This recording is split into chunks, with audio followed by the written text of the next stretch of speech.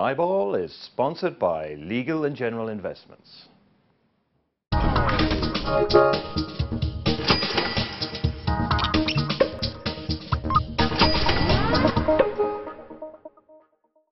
Poor old Michael Grade, executive chairman of ITV. He's a martyr to puns. Failing to make the grade, that kind of thing.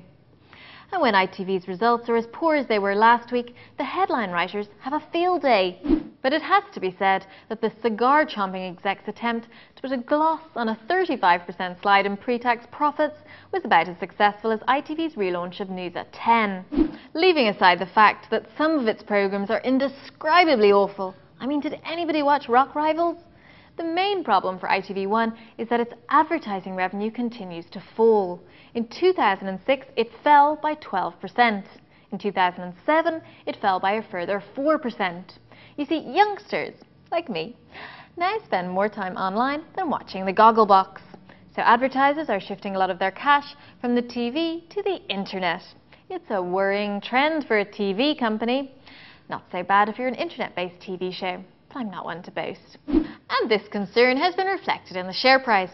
Since May 2007, it's practically halved, falling from 121.5p to around 65p now. That's 2 billion quid down the swanny. At least shareholders didn't have their 3.15p full-year dividend cut. Whoopity-doo. But hey, let's take a great leap of faith and look on the bright side. This is a company that still brings in revenues of around 2 billion a year. And its 3 digital channels actually managed to increase ad revenue by 33% to £209 million. ITV1 might have lost viewers, but BBC One and BBC Two did even worse. As for channels 4 and 5, they're shedding audience faster than a Spice Girls comeback tour. And at least ITV is trying to get with this interweb thingy.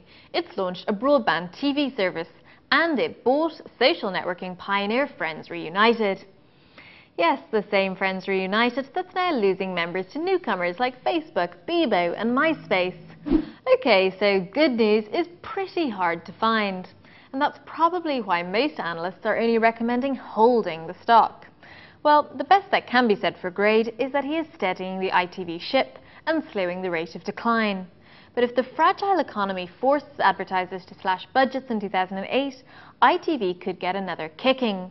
Not an inspiring picture for investors. It's just a thought that maybe more budget should be put aside to make and buy high-quality programmes that people actually want to watch. But please, please, please, not another Dickens costume drama. It'll only lead to more puns. Like Great Expectations, perhaps.